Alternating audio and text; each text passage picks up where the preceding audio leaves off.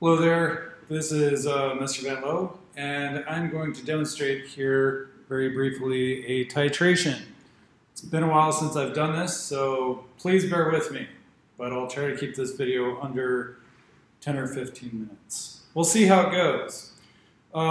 Most important piece of equipment for a titration is this guy. This is called a burette. They are glass, they're glass tubes, and if you look carefully, here you can see that they have gradations, okay? And this is quite a fine gradation. So between the major gradations, we have 1 centimeter cubed. Between those, you will find an additional 10 gradations, and that means that the uncertainty of this is plus or minus 1/2 of a tenth of a centimeter cubed. So they are quite precise measuring devices. And they're nice. So you'll note that the end has a very narrow tip, and usually when these things get broken, it's the tip that gets broken because students are careless and they wang the tip against something and it breaks. This is called a stopcock, and this is how we open and close the burette. So perpendicular, when the stopcock is perpendicular to the tube, that is closed, and when it is parallel to the tube, that is open. In other words, a liquid will drain out when the stopcock is open. So this device here is called a burette holder. There may be a fancier name, but burette holder works for me. And our next task is to rinse the burette, okay? So we're going to start by rinsing a funnel. And here I have a beaker that I have labeled waste with a board pen. And that is usually what I do, just so that I know that what I'm dealing with, not just now, but later on as well. So I'm using a wash bottle to rinse out my funnel. And this is just distilled water. And we're mainly concerned about the inside, but you could rinse the outside as well. And I'm going to place the funnel into the top of the burette, which you can see. And then I need to raise this up slightly. I'll place my waste beaker underneath. So first I'm going to rinse this with distilled water. And then there's one additional rinse that we need to do.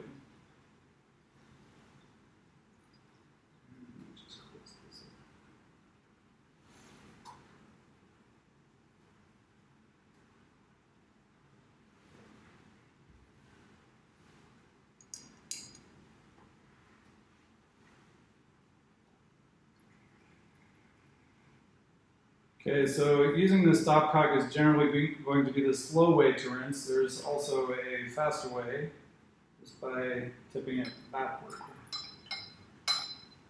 And as you can see, these are really easy to swing too hard, so you need to be really careful. Okay, so I've rinsed it once, but now I actually need to rinse it with the substance that I'm going to be putting into the burette, and that is hydrochloric acid, 0.1 mole per decimeter cubed. Okay, so for this maneuver, I'm going to put my funnel back into place and just close up my stopcock for a moment. And pour on the hydrochloric acid. So the reason why we're rinsing it with hydrochloric acid is just to make sure that the water in here doesn't dilute the acid I put in. So I need to rinse it once, just to rinse away my distilled water.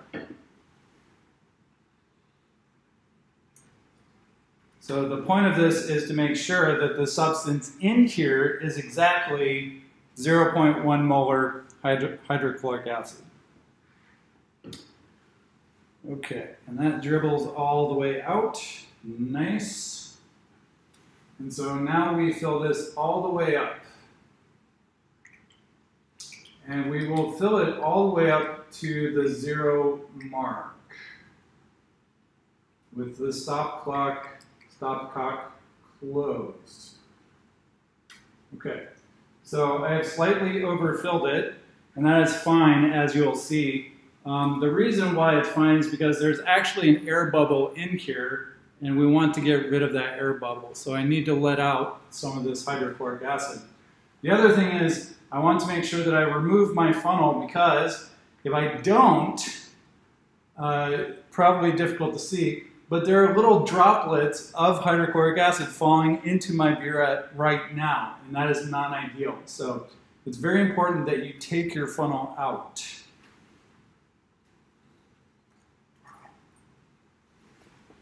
Okay, I opened the stopcock all the way, and that got rid of my air bubble.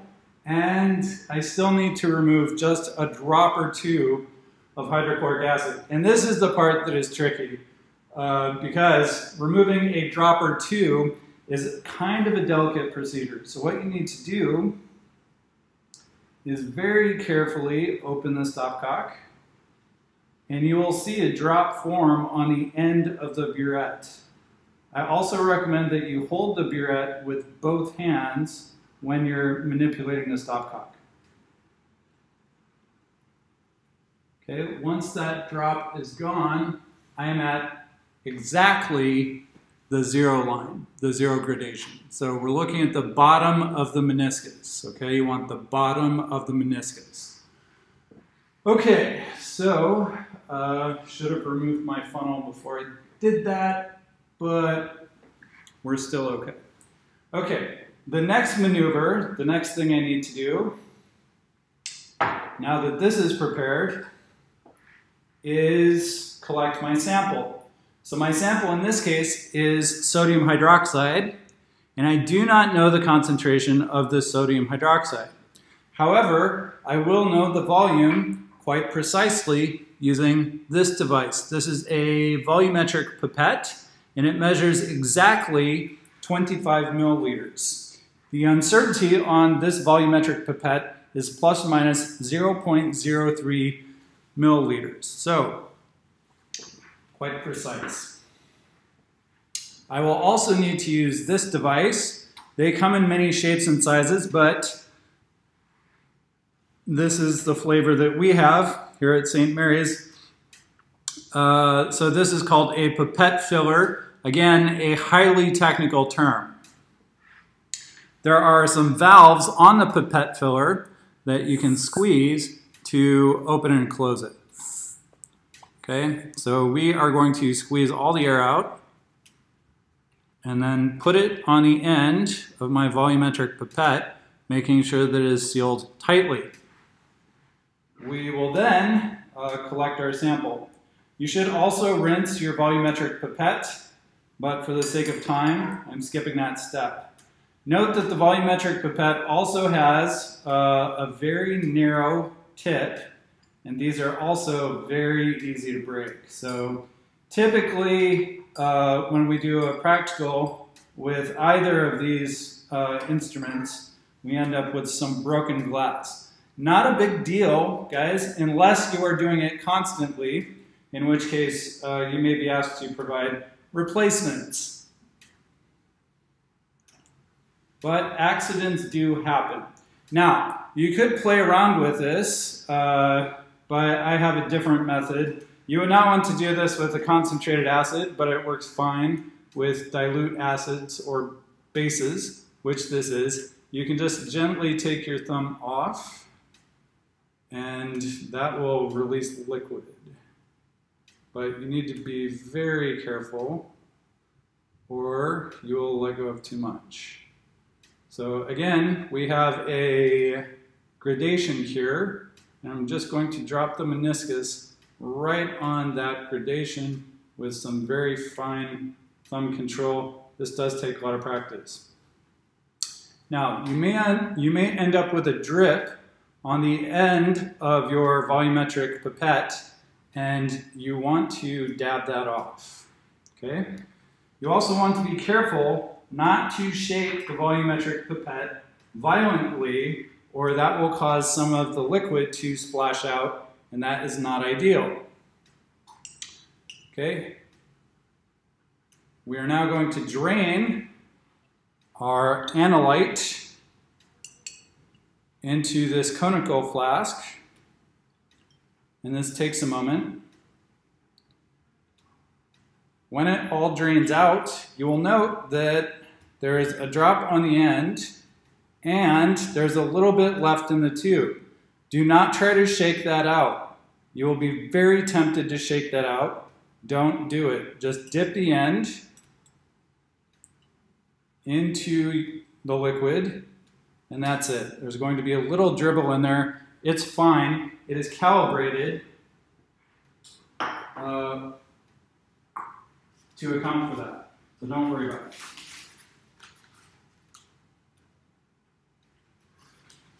Paper towels are always your friends during titrations.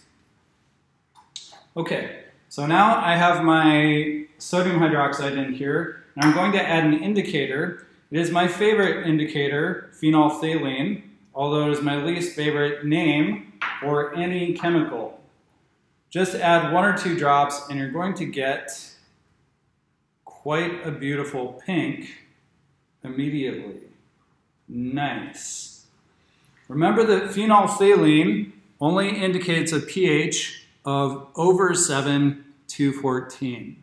Okay, it will not indicate perfectly neutral substance, but it will indicate over 7 to 14. Okay, so my initial titration is what we call a rough titration. For the rough titration, I'm going to add about 1 centimeter cubed every time, and then I'm going to mix, okay? We just need to narrow down the range in which we get the correct volume for neutralization. We will know that the substance is neutralized when my pink color disappears. So let's add 1 centimeter cubed. Carefully. Okay, that is 1 centimeter cubed. And after each time I add liquid, I am going to carefully switch.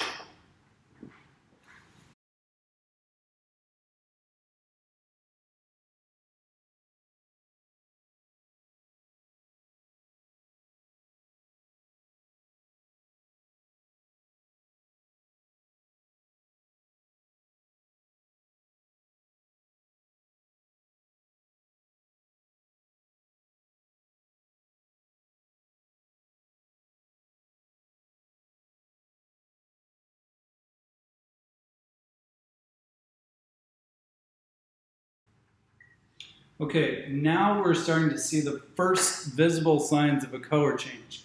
In other words, the pink color just very briefly cleared up a little bit. You probably cannot see it from that position.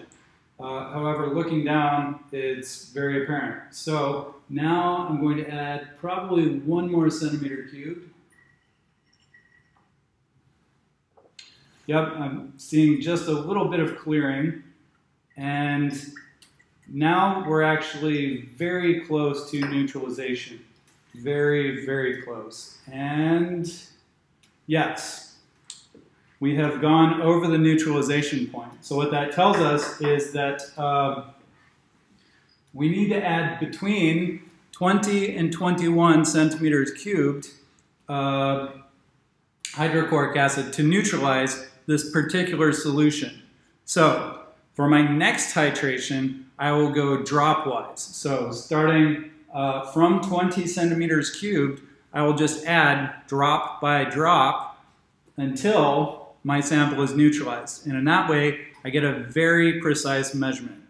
I would say that titration would also be considered a rough titration, but this is a very, very rough titration. So following that, following your drop by drop titrations, what you're looking for is concurrence, where you get the same result every time. And that tells you that you don't have a lot of random or systematic error and you are doing a careful titration. And that is what you want, okay? So, questions or comments? Please do not hesitate to email or ask questions.